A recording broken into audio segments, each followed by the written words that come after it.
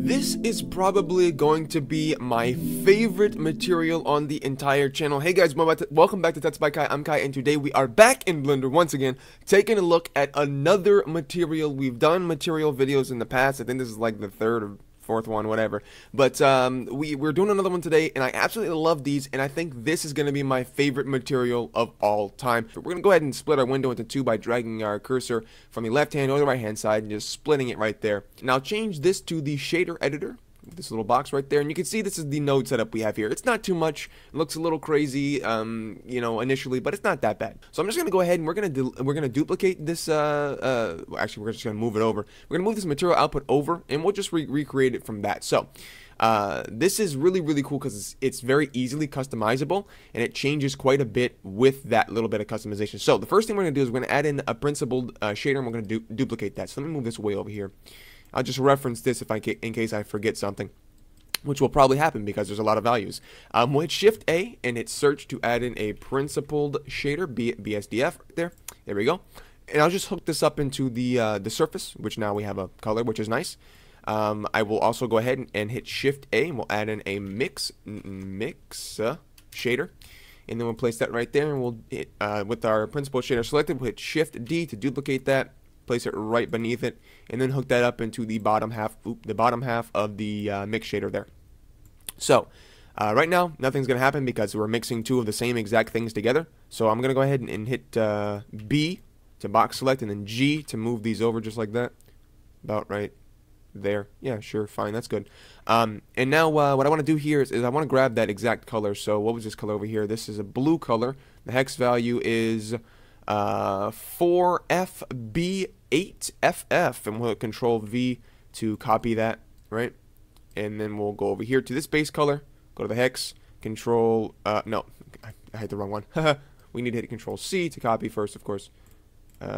Grab that hex value, Control C, and then over here, Control V, Enter. Now we have that same exact blue color, which is nice because I want the same exact values. Alright, and then over here, we'll grab the subsurf color as well, which is, what is that? I'm scrolling. 8995FF. Control C to copy that. And then we'll hit Control V to paste that. Perfect. And now one more of these. We have, I think there's a color down here. No, we don't need any of that. Okay, so that's fine. We can leave both of those on white. We don't need to do anything with that. Now, for the subsurf, you can see we do have a little bit of subsurf. We have 1.29 subsurf on our top principled shader. So I'll go ahead and recreate that 129 subsurf, and we'll go ahead and go to our scene tab, our render tab over here on the right hand side, and we'll just make sure that's checked on. So let me check all this off, and we'll just turn subsurface on right there, so you can see now we have that working nicely. So what I want to do now is we can go ahead and get the rest of these values. So you can pretty much see I pretty much maxed everything out except for a few values here. So we'll just go ahead and recreate that. I think that's what is that, all three of those, and then all four of those. Yeah. All right. So we'll just do that. We'll just 1, 2, 3, and then we'll go 1, 2, 3, 4. Laggy lag, there we go. Alright, so now we have that looking pretty good here. After that, we're going to go ahead and hit and add in a add shader. So we'll hit Shift A, and we'll type in math, because we need that math function right there. And we'll just plop that right above the principled shader and plug that into the factor of our mix shader. I'm going to move over our principled shader so you can see what's going on here. So now what we have is we have the two principled shaders working together, and then we have the add shader where we're going to mix two textures into the factor, which is nice. So we can go over here and take a look at this. You can see that we have that add shader right there, and now we have two more of those same exact things. So that's what we're going to go ahead and do. We're going to go ahead and actually we'll max out all of these bottom ones as well because we need these to be maxed out too. So we'll just max out all those and all of these, and then this last one always takes a long time to do. Okay. Right there. Alright, so now you can see we do have a little bit of subsurf going on, but nothing is interesting. It's just a plain white thing. So what we need to do is we can go ahead and hit, with our add shader, we'll hit Shift D to duplicate this, and we'll change the top one to power, I believe. No, the bottom one's to power. The top one's on multiply. So we'll go ahead and make sure that's on multiply, and then hit Shift D once again, and we will change this multiply to power. We can hook both of these up, the power into the bottom of the add, and then the multiply into the top of the add, which is nice. So we still won't have anything changed. The thing that's going to make this really, really great, we'll hit G to move these down, by the way. The thing that's going to make this really, really great is these 4 nodes up here. These 4 nodes are kind of like the grandfather of this entire shader. Without these, nothing's going to happen. So we can go ahead and take a look at these real quick. We have a Voronoi, we have a wave, another wave, and then a Musgrave, which is super, super sweet. So I'm just going to go ahead and duplicate this. We can actually recreate this. Sorry, not duplicate. We can go back over here. We can add in every single one of these. We had a Shift A, search, Voronoi, VO, we'll just type in Shift A, wave, right? And then we'll hit Shift D to duplicate that because we have 2 different wave textures.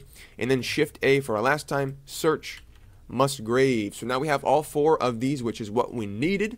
We can go ahead and plug them all in at the same time. You can see what they'll do. If I plug that Voronoi in, you can see that it will, well, there we go. It will have a little bit of an effect there, but not enough. So we'll go ahead and plug the wave texture in as well.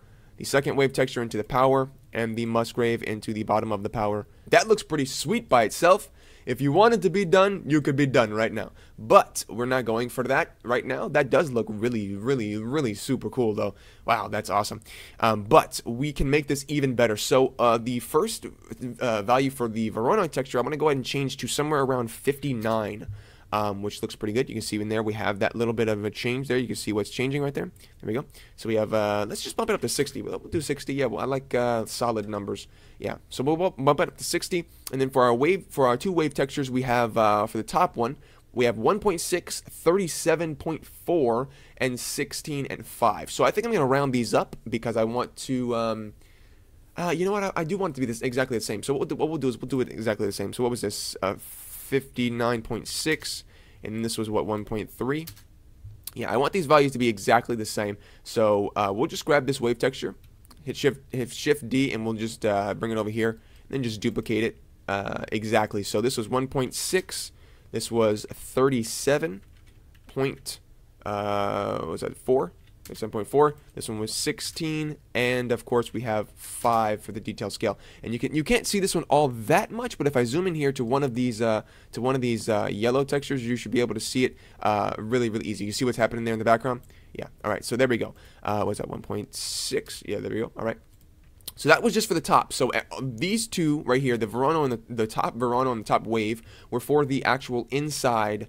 You see all of this texture-y type stuff. That was for all of that. So now we move on down to here. These 2 are for the lines themselves, which is going to be super, super cool. So we can go over here to the second wave texture, which is negative 1.4. Sorry, I'll hit Shift D and then G to move it over here so I can just see it easier. So we have negative 1.4.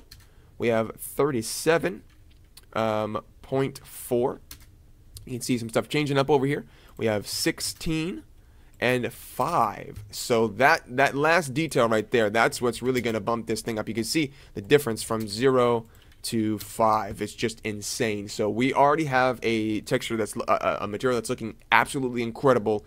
One of the coolest things I've ever seen. But we have some other things to do here. You can see that we have the changes from rings and saw. So we'll go ahead and change this from bands right here to rings, and we'll change sign to saw. We got, oh, there we go. All right, sweet.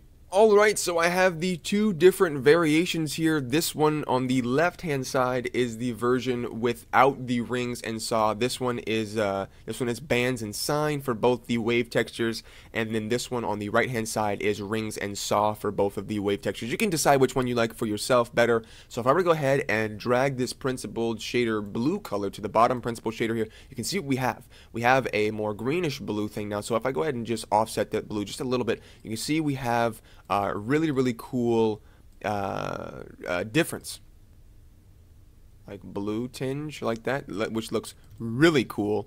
But yeah, so that is that's it. This very, very customizable material, which looks just super, super cool. I hope you guys enjoyed it. I'll see you guys in the next tutorial, but until then, bye bye.